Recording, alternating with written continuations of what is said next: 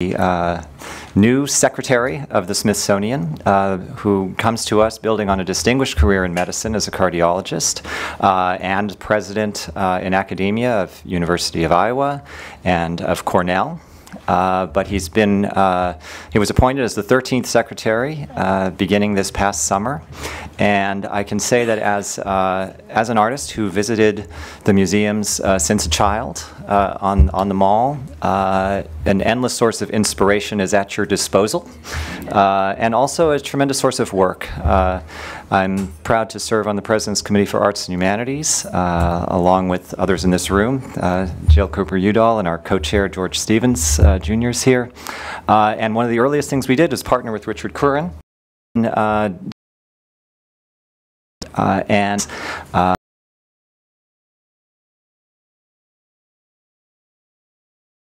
Michelle, George and Liz, nice to see you all here too. And I asked earlier whether I should call you, Dr. Skorton or President Skorton or Professor Skorton or Secretary Skorton.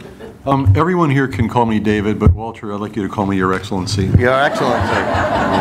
That, by the way, was a Henry Kissinger line when he became, they said, should we call you Mr. Secretary or Dr. Secretary? He said, Your Excellency will do. In your case, it actually fit, and I've heard about it. You gave a wonderful speech about this is magic, and so, in some ways, but you also allowed Wynton to play Louis Armstrong's horn for it. So tell me about the inauguration and the idea that this is magic. Well, the official title of it, let me interrupt myself. I want to thank you, Damien, for your kind words. Damien's a fellow flute player. Perhaps you didn't know that. Mm-hmm. And if you're an aficionado of these conferences, I wouldn't let another one go by without forcing Damien to show his stuff. But that's up to you, really, as a group. But it's wonderful to be here, and thank you. And I do want to acknowledge my my partner and a person who's taught me so much about the Smithsonian, Richard Curran, who's source of a lot of our very good ideas, which henceforth are going to be considered my ideas. But I wanted to just mention it today. So the installation, which my colleagues are calling the imposition at the Smithsonian, I wanted to set the stage that the currency we deal in, just as you said, Damien, is inspiration. The currency that we deal in, how we deal the currency, I'd like to talk about if we have time. But that's what we deal in, is inspiration, inspiring people to understand more things, to dream bigger, to make things, to create things, to understand things. And so the word I used as magic is meant to reflect the many different ways that we can bring that together. Some of that is based on being face-to-face, so to speak, with an object, a painting, something that has historical significance. But increasingly, it has to do with a dynamic interplay of ideas. And the speech is available, and if you have trouble sleeping, and who doesn't these days, if you read this speech, I guarantee you will fall asleep quickly. You'll stay asleep for 6 to 8 hours and awake with no bitter aftertaste or anything like that. So try it out. Well, you talk about being in the presence of an object, and whether it's Louis Armstrong's horn or Betsy Ross's flag or whatever, you can see all those things digitally online now. Where does the Museum of the Future go in the digital age? So first of all, as you know, but you're too nice to say, I really don't know much about the museum world. I come from a career lifetime spent in the life sciences. I'm a cardiologist. I took care up to a few months ago of young people, teenagers and young adults with inborn heart disease. So I'm comfortable in that world. I'm an amateur musician, avid amateur musician. I'm comfortable in that world. And I'm just learning about the museum world. So that's a sort of a disclaimer. But I'm reading avidly. I'm reading right now 3 different books on museum studies of various kinds. And very frequently, as you may have noticed, there's articles these days about the so-called 21st century museum. The most recent one I read was 4 or 5 days ago in the New York Times. And in those articles, there's sort of 3 themes are sounded. And I want to be clear that I'm not saying these are the 3 most important themes, but these are the ones that I absorbed. Number 1 was the idea that Walter has eloquently raised, the moving from an object-based encounter to one where you don't even have to be on site, and it could be visual, or it could be auditory, it could be some other way. It doesn't require being in front of the object. I believe right now, from my own experience just as a museum goer and a few weeks at the Smithsonian, a few months at the Smithsonian, that institutions like the Smithsonian that are large, broad, well-known, and I'd like to say respected, will for the foreseeable future should and will have a foot in both worlds. That we need to preserve the objects that we recognize as part of the American tradition and international tradition and culture, and yet, as Richard and others have been doing there for some time, begin to push the boundaries of what President of Georgia Tech and a very creative person began the process of more aggressively digitizing those parts of the collection that can easily be digitized. The collection, breathtakingly, is 138 million things. And some of the museums, I believe Freer Sackler, the entire collection is digitized, and there's some others. But the verb he used, Walter, was to democratize the Smithsonian's collection. So you don't have to be among the relatively small number of people worldwide who will ever get to the mall. Unfortunately, even in our fair city, there are people who don't get to the mall, who don't really share in the riches directly. So that's one theme that sounded. A second theme that sounded, which resonates with me and that I'm very concerned about, is the issue of diversity writ large, and that is diversity in the audiences we are serving, diversity in the employment, the workforce of the museums, diversity in the programming that we offer to whomever may want to touch it, diversity in the themes that we're willing to touch. And if you want to, I wouldn't mind coming back to controversy later as one of those things related to diversity. So that's the second theme that sounded. And the third one really has to do with an underlying issue that I think our society is dealing with, and that is how to focus on the so-called STEM disciplines. The fact that we think about it in vocational terms, in economic terms, in world leadership terms, in security terms, all of that's important, necessary, but not sufficient to work our way through a troubled world. Well, you seem suited for that because you have a science background as a cardiologist, and yet even in your cardiology, renowned for arts. So instead of seeing things as the arts or the STEM disciplines, you actually have stood at the intersection. Is there a way to make sure that people can get to that combination of the two cultures? Well, I'm a cheerleader for that. I'm not an expert in making it happen. Without meaning to pander, what you do collectively at the Aspen is a great example of bringing people, ideas, points of view, even differing points of view, perhaps especially differing points of view, together. My partners and colleagues at the Smithsonian, like Richard, but not limited to Richard, have done a fabulous job of doing this across different disciplines. But I think we could do a lot more, and we're doing some reorganizations now that we're still in the midst of that I hope will sort of set the infrastructural stage to make it a bit easier within the Smithsonian to think across those lines. So like at Cornell, where things are less divisions and departments, you've gone cross-divisional. You're doing that with some of the big ideas, whether it's climate change or societies and culture at the Smithsonian. Yeah, trying to, when you have a venerable institution that's been around for a very long time, and the Smithsonian is one of those, Cornell is one of those, the only sure way to do something that's really different is to be able to turn the page on a new chapter. Now, when Lonnie Bunch, our wonderful director of the soon-to-be open National Museum of African American History and Culture, which is beautiful and profound, both, he is going to turn the page on a chapter that started as a blank slate, a long, long overdue exploration of African American history and culture in this country that we sorely need. So he's going to do some very interesting things that I think you'll find fascinating, and will deal exactly with what you're talking about. That museum will touch history, culture, it'll touch science, it'll touch almost everything you're talking about. But as hard as that's been to do, it's easier than taking something that's been in existence for 50 or 100 years and turning it. And at Cornell, the best opportunity I had, and I was just the recipient of an opportunity, I don't get any special credit for it, is the new campus that's being built on Roosevelt Island was such a blank slate, where Michael Bloomberg, then mayor, as you know, of New York, And our chairman, Bob Steele, was in on that process. Bob Steele and Seth Pinsky were the people who actually put it together. Bob was then the deputy mayor for economic development, and Seth Pinsky at the time was the president of the New York City Economic Development Corporation. And their idea was they analyzed the economy of New York City, one of the largest economies in the world, even of countries, and they discovered that although the prediction was that finance, media, fashion, biomedical studies and so on would always be a part of the New York economy, that in the tech sector there was a relative shortage of graduate-trained tech professionals, that is, computer scientists, electrical engineers, material scientists. And so they had a contest which we partnered with Technion, Israel Institute of Technology, and won, and it was a blank slate. So that campus is being put together with no departments. No departments.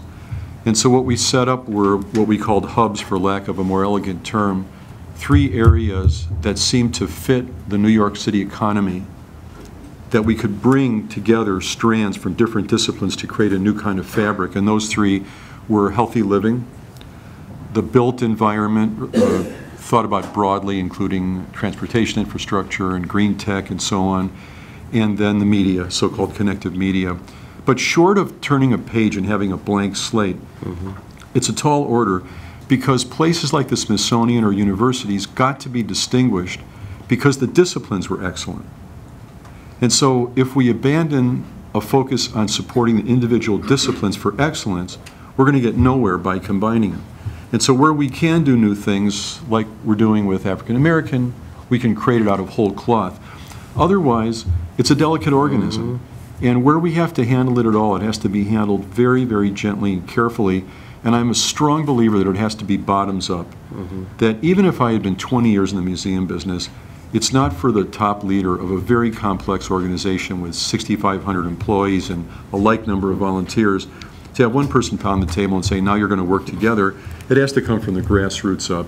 And I hope I'll be able to foster. You mentioned a moment ago the importance of having younger people, youth, and diversity be part of defining the Museum of the Future. How are you going to do that? When you look at me and you say younger, why don't you say even younger? Even younger. It's very, your whole attitude is extremely upsetting, it really is. But you know, it's your round table, so I'll let it go this time. From being in higher ed for so long and interacting with undergraduates, and my wife, who really is the source of the very large proportion of my good ideas, had the idea years ago that we should live with the freshmen in a freshman dorm each fall at Cornell, which we did. Yeah, that sounds like something that I would not have considered a good idea. Well, the latest thing she's talking about now is having us stay. Like a good idea. Yeah, you think it's a cool idea, but those floors are marble, and so. But forgetting my age and back. So when you think about the higher ed experience, I always thought that our ideas about some aspects of academia could not depend on an audience response. If one is teaching current events or civics or biography or poems or poetry or dance or whatever it is, we have experts, professionals who do that, and they interact with students and they get feedback and so on. But other aspects, like the way we do the things, should have consumer input, or whatever the right word is.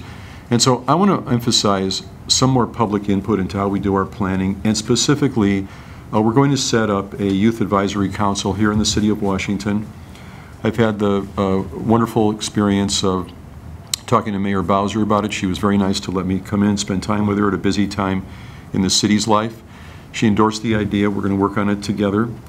And we hope to bring students, perhaps freshmen, sophomores, will still thinking it through from all over the D.C. area, and show them some things that we're thinking about. Now, in the case of people who preceded me as leaders in the Smithsonian, like Richard and others, they've already done a lot of that kind of stuff. In the National Museum of Natural History, when you first enter on the Constitution Avenue side, if you go right in and turn to the right, there's something called Curious, Q-R-I-U-S. It's oriented toward teens. It was designed in part by Washington high school students. It's fantastic. And there's an art lab attached to the Hirshhorn Museum and Sculpture Garden, which deals, if I get this right, with kids from about age 13 to 19. They don't even have to be students. And they're in there learning how to do everything from, I was in there a couple days ago, stage lighting to DJ work, to post-production music, to sketching, you name it. So there already are some youth programs, but I need the input as the new leader. And so we're going to set up this youth council, and I'm going to listen to them, and to the extent that they can spend the time with me, allow the other leaders a chance to try ideas out on them and see what they think. Now, you can't have your customer tell you exactly what to do. I'm reminded of Christensen's book, The Innovator's Dilemma, where one of the many interesting ideas in that book that I remember so clearly was that you want to listen to your customers, but you can't run your company based on what your customers. You may have to tell them what they need and convince them that they need it. That was an old Steve Jobs line. Really? Yeah. Yeah. Henry Ford said, if I asked my customers what they wanted, they would have said a faster horse. Yeah. Yeah, I'm just thinking about whether I have a faster horse. You know, my first car in 1965, when most of your parents were learning how to walk, was an Impala. Oh, yeah. And guess what? I just got a new Impala. Oh, good. Well, Chevrolet will be happy. And it's a fabulous car. You know, and we've talked about, I know Raj Vinicata is here, and also Damien and you and I have talked about around the country getting, because we're starting a new division here at the Institute for people who are in high school and early years of college, especially from less served communities, getting them involved in all sorts of programs, and we're going to be working with you on that, I hope. So it'll be good. You mentioned earlier two controversies, and Smithsonian seems to either stumble or done that. Tell us your view of some of the controversies that have had and how you propose to handle them. I'd love to talk about that. The one thing I won't do is I won't second-guess decisions made before I got there. It's very hard to do that. But let's talk about the general proposition. And to me, the general proposition is that creative activity will very often engender controversy. Science is something I'm most comfortable with, Walter. Somebody has a new theoretical to people in the field is going to be very controversial for two sets of reasons. One reason is that it's an actual new idea. The other one is it steps on people's conceptions of what they spent their whole careers on. So in science, we're used to having actual arguments. I mean, heated arguments over points of view, and you know a lot about this because the people, the innovators about whom you've written. But it's also equally true of the arts. So if we think about contemporary art, which in every generation is whatever's happening now, I believe that artists, whatever kind of artists they are, they could be dancers, they could be musicians, they could be performing artists of other types or visual artists, may perceive the world a bit differently. They may perceive trends sooner than the general populace perceives trends. And so when creating an expression that reflects that different perception of currency, of reality, they may bump into people who don't share that point of view. Years go by or generations go by, and perhaps that was an early perception of something that actually turned out to be true, maybe not. But whatever it is, creative activity across the spectrum of human activity will engender controversy.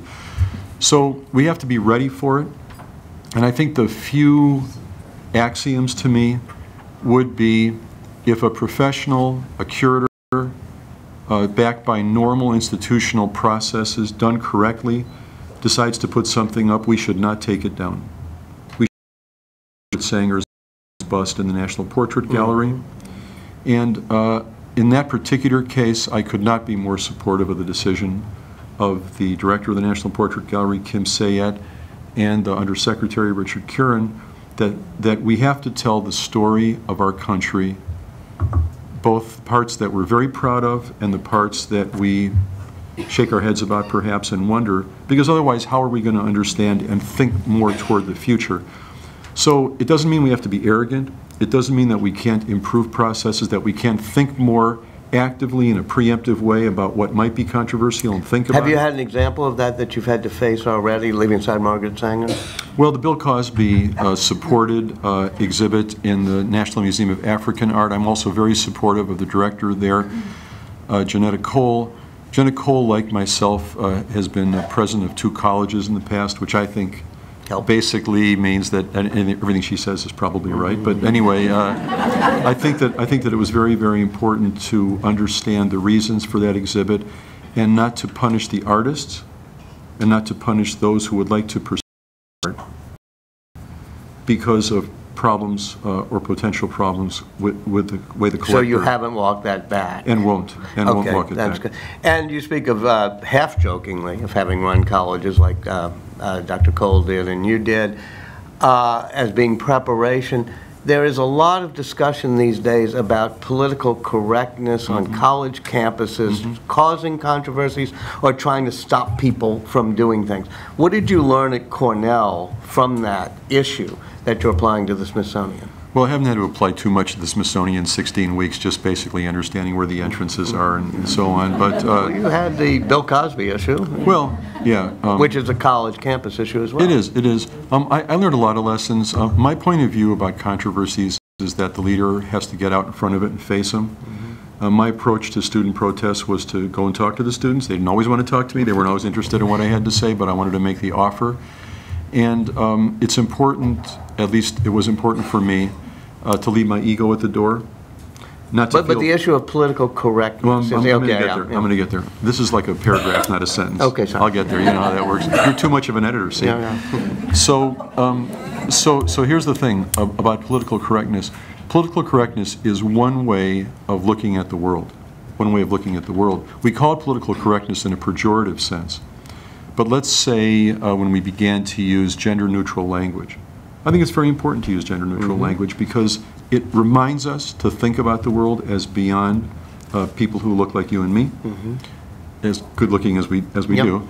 And so I think there's a place to think about those things. But when you use the term political correctness in a pejorative sense, what you mean is limiting expression, putting a boundary on expression if it doesn't fit a certain mold, which has to be avoided. So I think bringing a world of ideas together, once again, as Aspen does so well, is important. And maybe leaders like you and I have to make an extra effort to bring in ideas that make our own blood boil, to make sure that we, too, are not self-selecting for things that we're most comfortable with. And so one of the things I love already about the Smithsonian is that, and I don't mean this to sound facetious, even though it may, is that I don't want people to think like they have to defer to me on opinions like that. I'm there at their service, like I was at the university, to make sure that 1,000 flowers can bloom. And when 1,000 flowers bloom, someone's going to sneeze. Something else is going to happen. And that's just the way, that's just the nature of the beast. Let me open it up, if I may. Questions? I'm a licensed physician, so if you have any personal issues... Yes, right. Michonne, go ahead. You first. And yes, okay. I got it. I'm Michonne Boston. I just want to say my family has enjoyed the Smithsonian for multiple generations. It was a place where we completed our educations, basically. I have a question about the Museum of Natural History. I visited the museum recently with some distinguished guests, family group, and I hadn't been in there for a while, and I've noticed some of the changes, but I felt it still, as a museum for the 21st century, it wasn't dynamic enough. In fact, I made a comment saying I liked it better when it was creepy looking. All that to say, since the Smithsonian has always served as an institution where sciences, but I wasn't feeling that. Can you tell us more about what the plans are for natural history? Yeah, it's thanks for asking the question. It's such important input to get from you. You've been a devoted follower of the museum, so your opinion means a lot. I was at the meeting of their board this morning, as a matter of fact, looking at the plans of the director, Kirk Johnson. And when I mentioned earlier, can I call you Michonne? Is that all right? You can call me Dr. Your Excellency, whatever. Anyway, when I talked before about the Smithsonian having, and I believe for the future should have, one foot in the world of things that maybe don't seem so dynamic and exciting, but still a portion of the populace wants to be there face-to-face, interactive, and so on. That museum is going to be, if Richard would agree, an exemplar of that. That curious, teen-oriented thing is in that museum, and you might not wander in there directly if you're not in that age group, but they're making an attempt to make things more dynamic while not giving up the enormity of that. Most of the collection of the Smithsonian is actually attributed to that museum. 126 million out of the 138 million. Biological specimens and all kinds of things. So they're dealing with a pretty heavy lift, and that is not to give up the attention of the intention, excuse me, to preserve those, and preserve them not just for the sake of saying they're preserved, but to make them available for scholars. A new question comes up in anthropology, paleontology, and how wonderful it is to be able to go back and look at something that's there because it's been preserved carefully, and yet appealing to a broader and broader populace by making it more dynamic and interactive. They are in the direction of doing that without giving up the former. So stay tuned. If you had time yourself to go in and look at Curious, and you had time to write me a note about it, I'd love to see your reaction if you think that's going in the direction you're talking about. Because again, as I mentioned, I'm so new to this world that I myself am trying to soak all this up. But I think you'd find that it is going in that direction. And by the way, across, even though you didn't ask it, if I may, if you go to the Cooper Hewitt, the National Design Museum, which is a Smithsonian institution in New York City at, I think it's 91st and 5th, you'll find a very dynamic approach there using a digital pen where you can go around and touch a little spot on a sign by an object, and you get to collect a digital image of that object in your own collection. And it's fascinating. So across the whole institution, there's an enormous movement in that direction, and in each unit it does, but variable depending on the subject. And the Cooper Hewitt just reopened, right? Reopened, I guess, 6 months ago, something. Yeah, almost a year ago. Wow. And you have the museum that's being done. The Renwick. Renwick. What's happening there? It's gonna, the ribbon cutting, I think, is a week from tomorrow, maybe. And y'all are invited, yeah. Yeah, you really are. And we're having some parties ahead of time that you're not invited to, but that's all right. But anyway, yeah, that's going to be a very, very different experience. I'm not going to steal her thunder because you want to put it on, C-SPAN or something. So okay, you'll like it. We'll have to show up, Sonny. You'll like it. My friend. Devotee, Your Excellency. Thank you. Washington native. I actually worked at the Smithsonian. Oh my goodness. Associates in American History, and actually worked here at the Aspen Institute. Thank you. I'm executive director of the DC Jazz Festival. I just met with American History, and I shall introduce my chairman, Conrad Kenley, of the DC Jazz Festival. Thank you, Conrad. And I was excited when I did the walkthrough of American History to just see the innovative experiences that are happening over there, and I think that really speaks to what you're talking about, 21st century digital learning. So I want to thank you, and I know you can take the credit, being on board 16 weeks, but it's a wonderful place now, and we actually look forward to doing something very exciting and innovative with the jazz department, the Smithsonian Massachusetts Jazz Orchestra, and I know that you're a jazz enthusiast too, so really thank you for being here. Oh, thanks for being so positive. The Smithsonian Jazz Masterworks Orchestra is very, very impressive. The music director is Charlie Young, who's the head of the jazz program at Howard. And they took pity on me and let me sit in for 2 numbers at their season opener about 3 weeks ago, which I didn't tell anybody in case it went south. And on flute. On flute, yeah. What did you play? We played, it was a Latin jazz concert, and I used to be the producer and DJ on a Latin jazz radio show in Iowa City, Iowa. And so I know the literature, so to speak. It doesn't mean I can play it, but I know the literature. And so I sat in on a song, a number called Azulito, Azo like in azure, so a little blues. It's a 12-bar blues to a Latin beat. And the other one was an old chestnut, Oye Como Va by Tito Puente.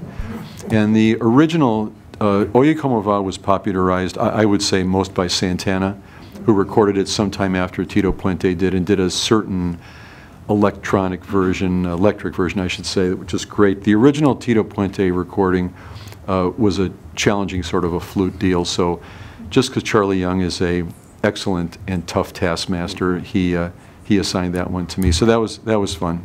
And my heart rate went down below 200 just a couple days ago. That orchestra, by the way, is fabulous. And if I want to plug one more thing for American history, the National Museum of American History, for those for whom jazz is not their thing, those unfortunate souls that haven't seen the light yet, there's also the Chamber Music Society, but has its own performing space, which is fabulous because not only are there these unbelievably great musicians, but they're playing the vintage instruments. And it is, I haven't gone to one of the concerts yet, but I've read quite a bit about it. And yeah, amazing. Oh, yeah, Ken Slovic, yeah. Yeah, just amazing. Eleanor, yeah. Thank you. I want to get back to the Museum of the 21st Century and that New York Times article and ruling from the bottom up. My name's Eleanor Fink, and I'm the manager of the American Art Collaborative, which is a consortium of 14 museums that are getting rid of their data silos so that you can search across the contents of all of them. And 3 Smithsonian museums are part: American Art, Portrait, alluded to. If someone could go from, let's say, a painting that depicts an invention that happens to be in history and technology, to the portrait of that inventor that's at the portrait gallery, to maybe something in natural history.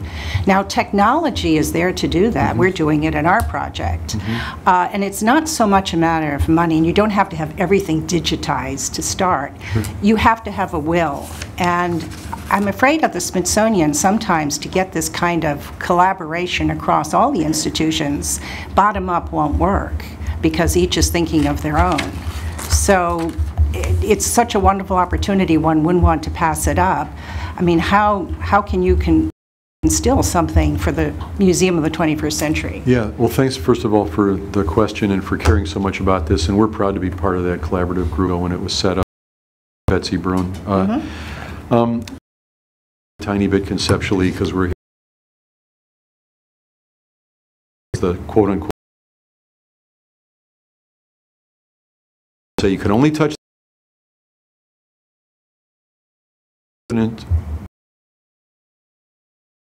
not way up here in Valhalla like I am, and they're not way down there, and so I think there is a real will to try to use technology, and not just technology. Sometimes we get lost everywhere in all our endeavors in doing something with technology just because we can. Know where we want to get to. We know the destination, and technology will help us get there. I believe there's a lot of people talking about that, and I don't want to sound too Pollyannic. The strength of the disciplines that make a place like the Smithsonian what it is requires some inward looking and some protective mechanisms to make sure in a constrained funding environment that all the mouths are fed that have to get things out, get things done every day. That's a terrible mixed metaphor I just did, but anyway. But I believe that the people at the level of the directors and the undersecretaries actually want to do this thing. And why would they want to do it? Because people who have been leading a center of excellence where people like Michonne will say they've been coming there since they were kids and so on and so forth, they want to stay relevant. They want to know that the American people and others believe in it and crave it and want to be there. So they really want to make it new and different. But there's also the matter of 18 million people coming there every year for a wide variety of things. Some of them just want to have the old-time experience, and some want to have new things, and some don't know what they want to have. They've never been to a place like that and want to see what it is. So those leaders have the burden, I would call it, the responsibility of having to be there 364 days a year. But instead of happily surprised when you see some of the things come to fruition. And as a person who's done biomedical research for a long time, the only way you get belly up for everyone that became At Cornell, it's Day Hall, named after a previous president of Cornell. They say, well, Day Hall is stopping us from doing what we want to do, you know. And here it's like the castle is standing in the way of progress.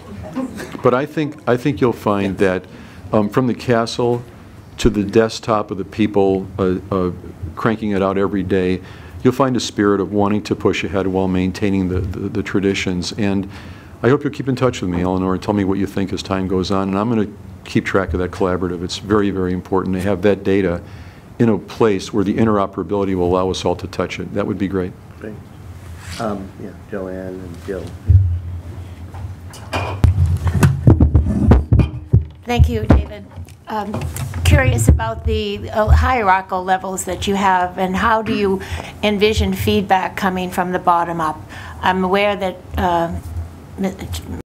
Elon Musk likes to have send to him maybe a fresh idea, mid-level advisors or managers who take some umbrage. And with saying, I'm sure this class here, I'll call us a class, we're going to be your first sleepover, so you can take the list and send invitations. Yeah, just be sure to bring me an air mattress for that floor.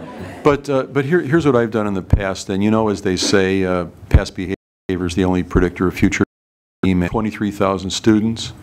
all 3,000 restive faculty, all, whatever it was, 14,000 other employees. Now, did they all write me every day?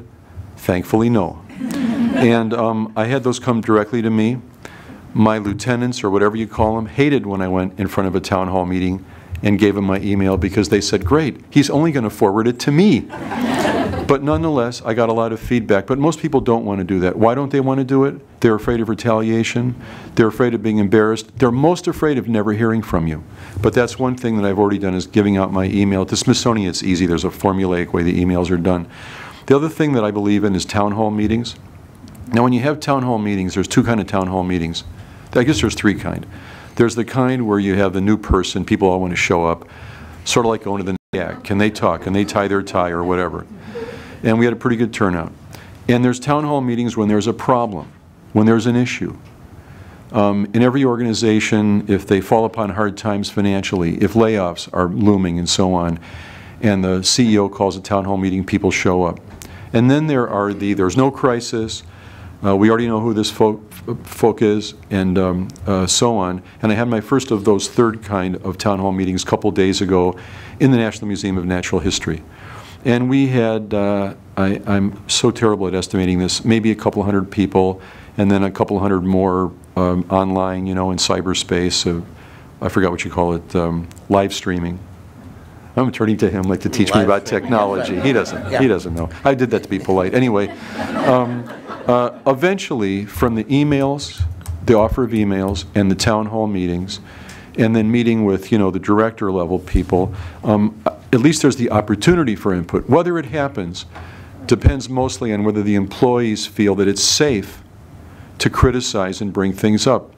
And so the core attribute that's necessary for a functioning organization is the feeling of safety in every single employee, that he or she can criticize or argue with their supervisor, that they can speak truth to power, and that is easy to say and very, very hard to do.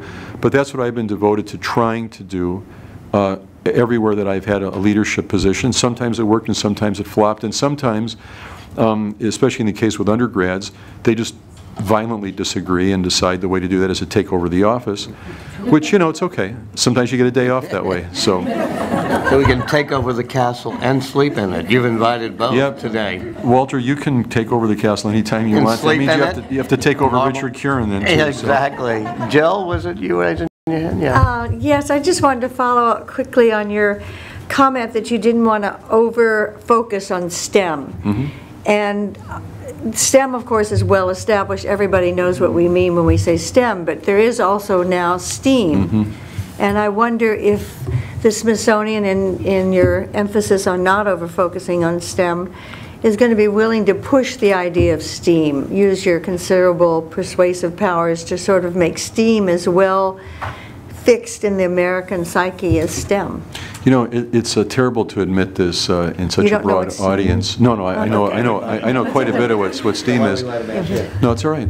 And that is, I'm always concerned that we don't portray the arts and the humanities as handmaidens to the sciences. Exactly. And so by adding something on to STEM, I think that, you know, if you don't think about it very deeply, obviously you have thought about it deeply, one might think, well, it's important to have the arts because in order to complete thinking about some scientific thing, you have to think about it conceptually or communicatively.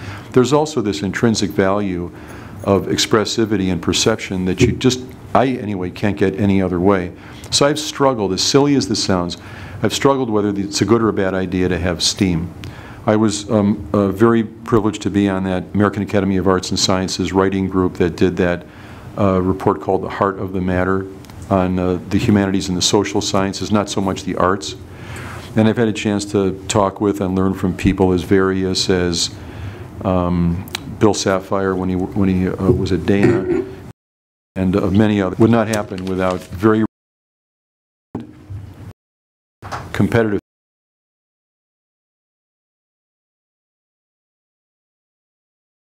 and shortcomings.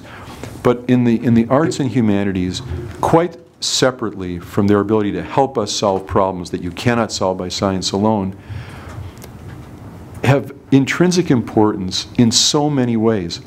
And so when I've talked to members of Congress or written in Huffington Post or Forbes or whatever, had a chance to be interviewed by influential people like Walter, I try very hard to give both sides of the discussion. One side of the discussion is that there's practical value in liberal arts education and thinking about these things. Even economically, believe it or not, there's very great data showing the earning potential years later, not right off the bat, of a liberal arts degree. Tomorrow I have the privilege, I'm receiving an award from an organization of the colleges of arts and sciences in the United States. And there's a lot of data that I was refreshing myself on to speak to that august group of deans. But quite separate of that, no matter what the earning potential is, we get a lot of understanding of what we are as humans. I feel so silly saying this in a pedantic way, in ways that have nothing to do with science, that have to do with listening to, well, last night, Walter and I were at an event at which some music was sung of a patriotic nature, and both of us got teary-eyed. And we're a couple of hard-bitten old guys, you know, but we got teary-eyed. Why? Because music has that power, And dance and visual, i.edu,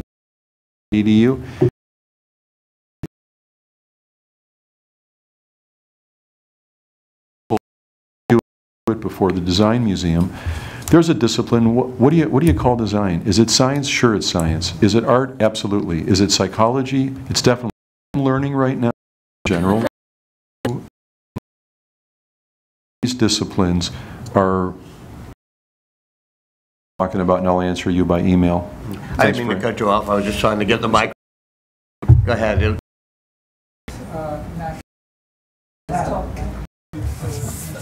Hold it up close to you. The Smithsonian Associates. I was involved with a number of the programs some time ago. I think it's a fabulous program. It's, as I understand it, it's your continuing education here for the Washington area. And I just wonder if you have a new vision for it, if you see it moving in new directions. I'll tell you what I've done with the associates so far. I've talked to them a bit. I've joined as a contributor, and so I'm still in the listening mode on that one. I do think it's very important for a couple of reasons. One is it's a way, as you're inferring, of greatly expanding the access to the Smithsonian, and in a way, it's a way of serving Washington itself. Because I'm a big believer that nonprofits, because we are nonprofits by definition, whatever our status, private universities, whatever, need to also think about serving the community directly to the extent that we can do it, because the taxpayer giving us nonprofit status is making an enormous, enormous contribution, quite separately in other settings of the property taxpayers who don't get the credit for that hallowed ground. So still in the listening mode on that one, but I understand it is important for those two reasons. So thanks and congratulations working at the NEH, one of my favorite organizations.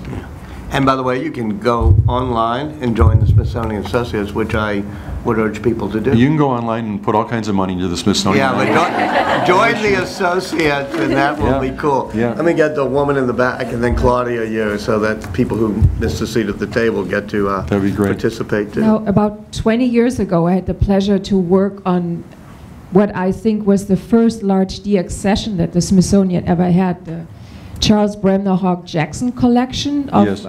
European arms and armor on the Butterfield side, the auction house side.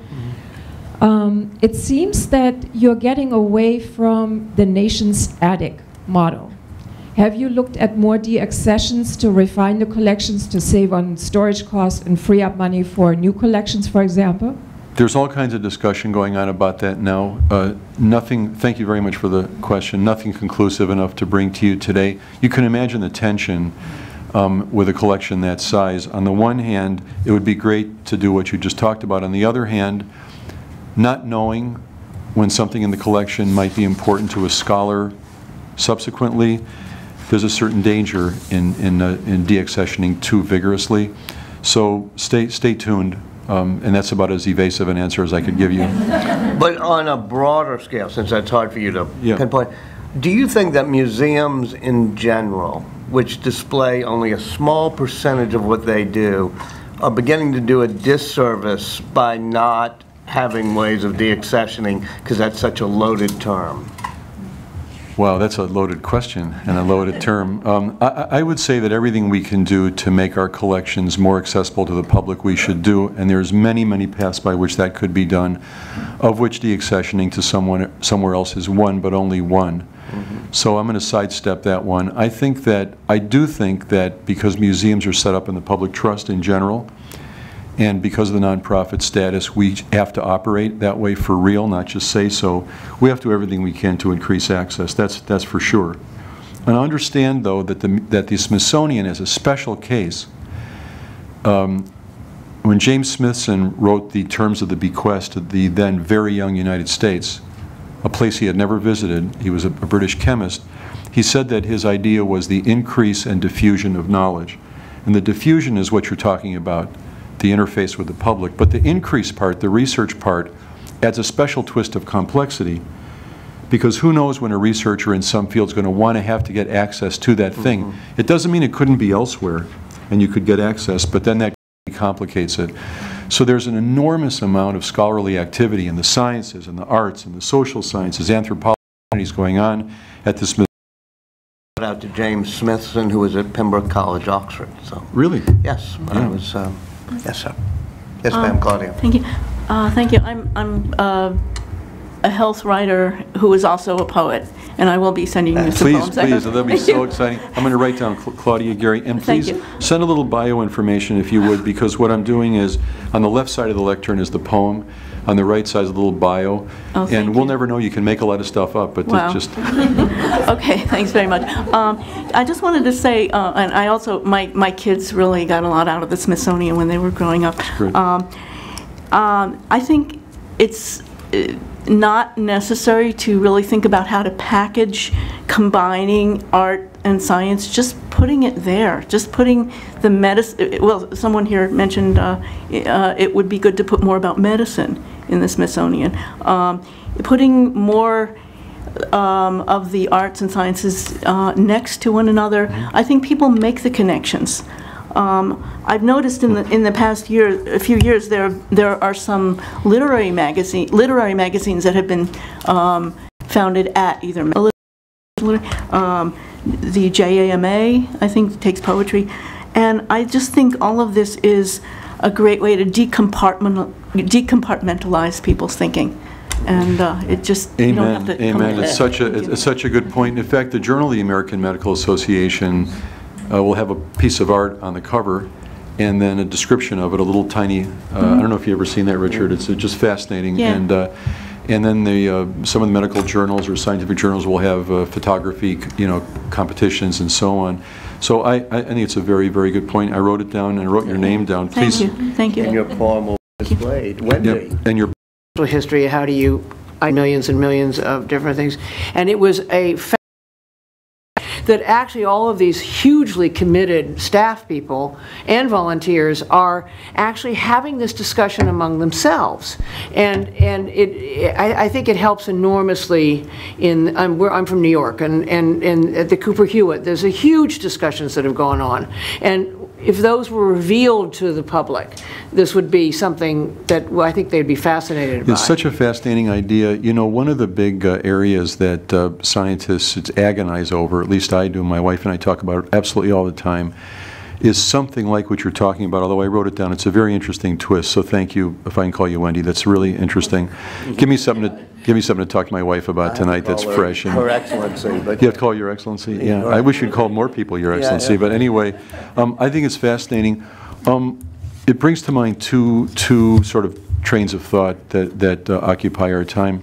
One is this whole issue of communication of complicated matters outside of the canon, so to speak. And that's just as true of the arts or humanities or anthropology as it is in the life or physical sciences. But there's a certain amount of the churn that goes on among and between specialists that I don't think people use jargon and get down in the weeds for any exclusionary purpose in general, but because it's a certain efficiency and economy of communication. It does make it much harder for other people to participate and to understand. And then the second set of issues is that communication per se is not necessarily a skill that's valued or rewarded when you're going through the training to become a scientist. The skills that are rewarded are the ones, the kind of communication to get a grant sold, that's one kind of communication. It's among specialists. And then there's other kinds. So Alan Alda, you may know, helped start a program at Stony Brook. We had him at Cornell. I had a chance to talk to him on a couple of occasions. And the fact that a SUNY campus, Cornell is also part of the SUNY, organized as part of the SUNY system, would actually have a program, a formal program, bring in a non-scientist who's a very adept communicator in many ways, and very effective at beginning to have people do that.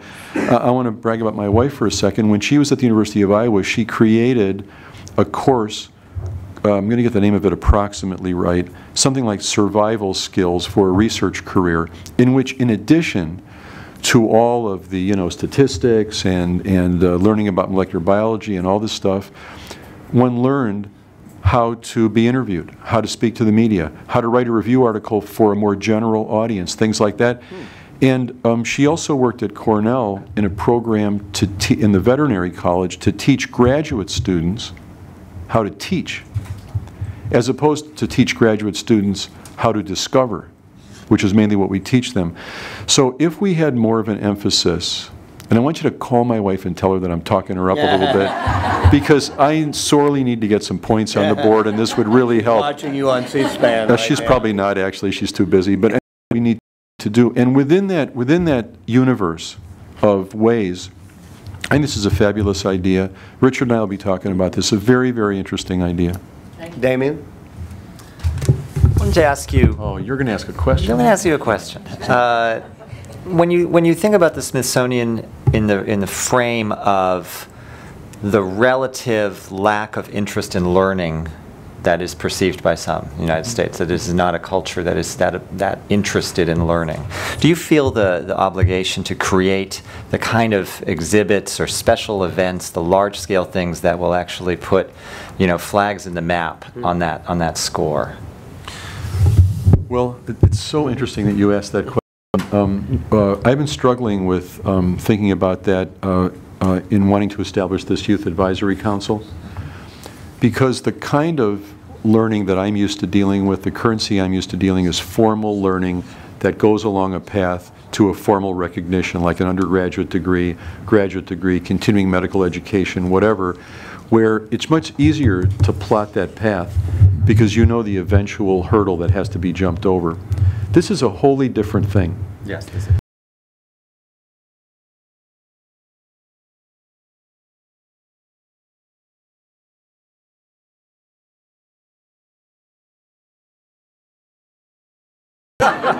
See, the trouble with worse. these live things, live digging it deeper, anyway, is a much bigger task, a much harder task than teaching in a university where people are going there for a specific purpose. Even if that purpose, as in my case, decades ago, was to discover what I wanted to do, I didn't know. And it's much harder. So I think within that non-answer I just gave you, within that non-answer, it is true that the people who are actually having their sleeves rolled up and building the exhibits and planning the exhibits and deciding how to do them are thinking about this exact question. And again, sorry for the redundancy, the creation of that curious space, or the art lab in Hirshhorn, was an attempt to focus an approach to attraction of interest of a certain demographic. The question is, when you're dealing with an institution that attracts and wants to attract literally throughout the life cycle of humanity in many parts of the world, how do you find something that's general enough? And so what this philosophy has been, understandably, and I think defensively, has been to let 1,000 flowers bloom and try a lot of different things. Just like in the faculty level at a university, they've been, through the creativity of the curators and others who are professionals in those fields, maybe we could have more feedback on how those things work. I don't know. It's one of the things. Too much feedback, you get back into this Clay Christensen thing. Not enough feedback, and there's a certain arrogance that results. And I believe the Smithsonian has adhered to a very good middle course on this, or I wouldn't have been attracted. Can always try harder in that regard. So it's a big question, and we're thinking about it a lot.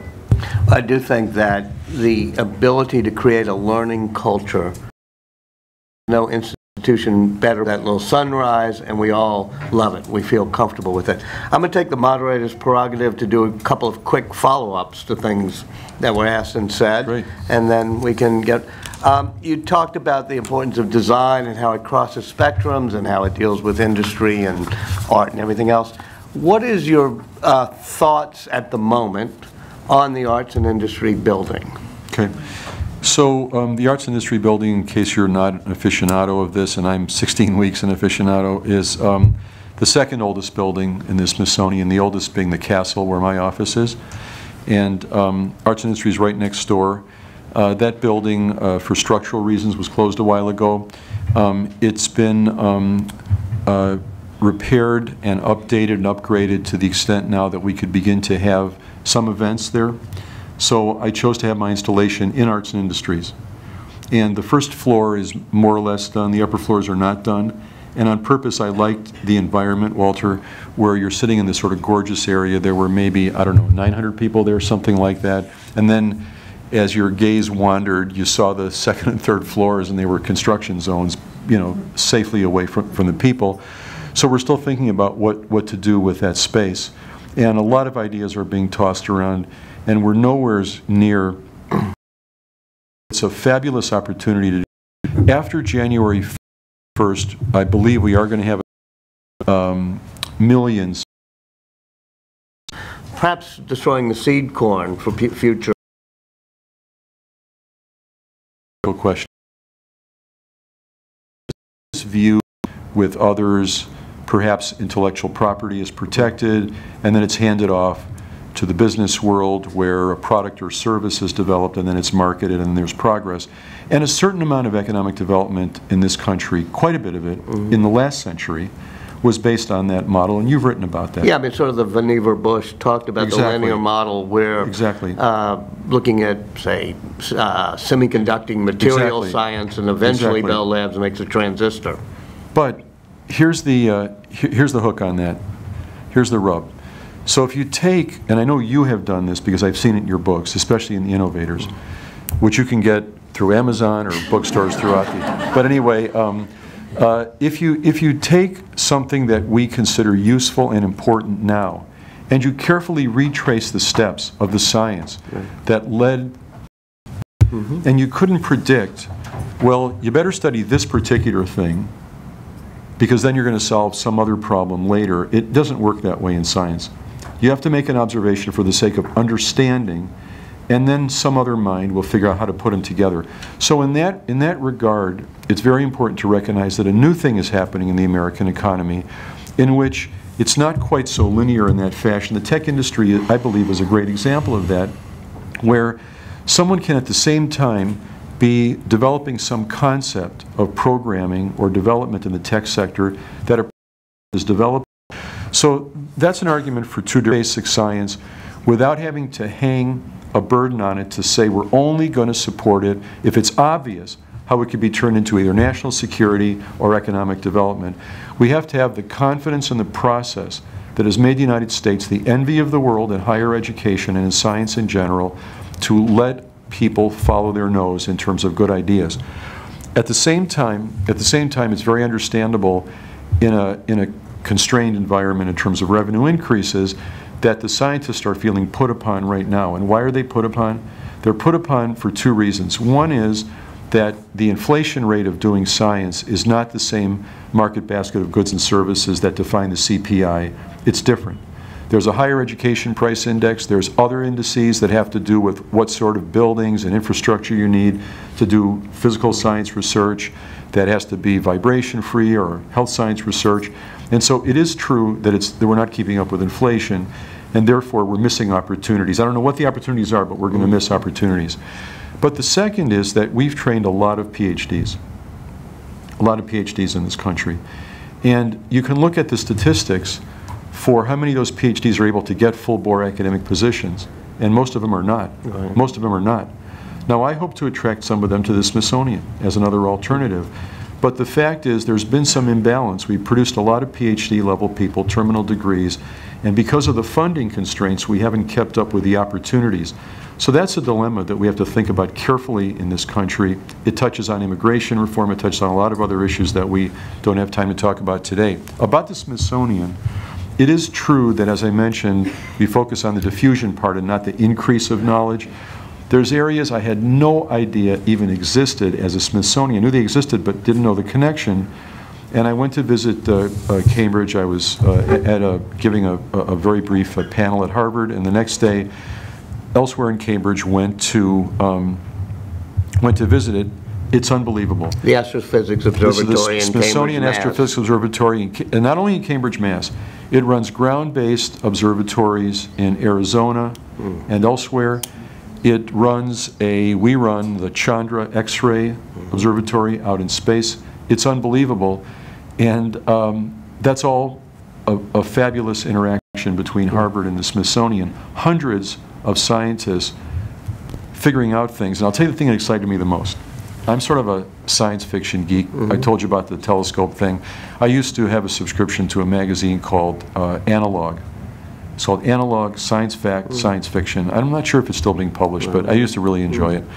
And maybe that's one of the few things you didn't write or edit. But anyway, but I found out from a couple of the scientists there, and you probably know this, but just to be sure, there's an instrument that we're all working to develop, a bunch of institutions, over 10, called the Giant Magellan Telescope. It'll be an 82-foot telescope, diameter telescope. And there's an instrument that they're developing at the Smithsonian Astrophysical Observatory. The attempt is to identify oxygen in the environment of a far-off heavenly body. And that is a sign of life, oxygen. We get our oxygen, as you know, from plant life and so on.